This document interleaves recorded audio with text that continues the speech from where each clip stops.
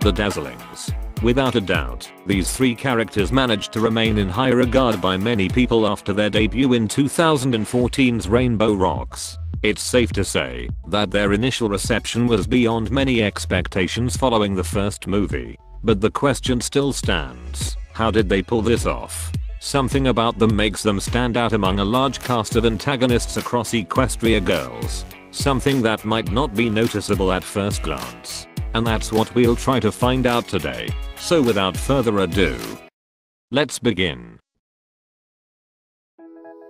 To start off, the movie does a great job of introducing them in such a way that they are recognizable and memorable. There's Sonata, the bubbly and innocent of the group, Aria the grumpy one who hates everyone, and Adagio who's the leader and also hates everyone. Right from the start they have defining personalities and roles that play off of each other, which creates simple yet effective dynamics and chemistry. They not only interact as the bad guys of the story, but also as a dysfunctional group among themselves. It's this possibility to see them in another light that shows sides of their personalities we wouldn't see otherwise, bringing the characters to life. And it's this dynamic within the party that gives them an edge above other antagonists. Moving on, the Dazzlings succeed at what I will refer to as the thematic conflict. As you might know, all aspects of a story are held together by the theme of the story, acting as some sort of backbone.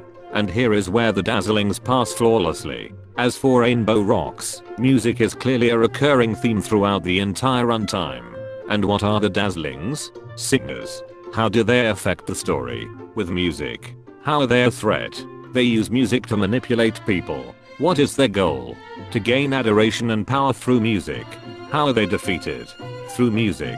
In summary, the Dazzlings fit so well in this movie because the movie itself is designed for them to be the antagonists. They serve not only as an opposition to our main cast, but also to the theme of the story as well. While the message is to use music for good purposes, the Dazzlings go against this idea and use it for selfish goals. In the end, the story and the antagonists are related in such a perfect way that both enhance each other and thus allows them to leave a bigger impact. In simple terms, Rainbow Rocks can't work without the Dazzlings, just as the Dazzlings can't work without Rainbow Rocks.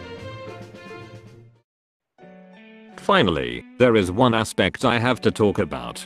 Their conflict with the protagonists. Rainbow Rocks is probably the best at handling this. The Dazzlings work so well because they cause an actual impact on the protagonists. They affect their relationships and dynamics to a degree we never saw again.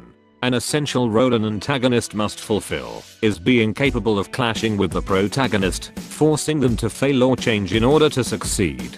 This is something we see in the movie as the main group slowly deteriorates and falls apart with the help of a little push by the Dazzlings. It's because of them that we get to see the best and worst of the Rainbows, something only the Dazzlings have achieved to this extent.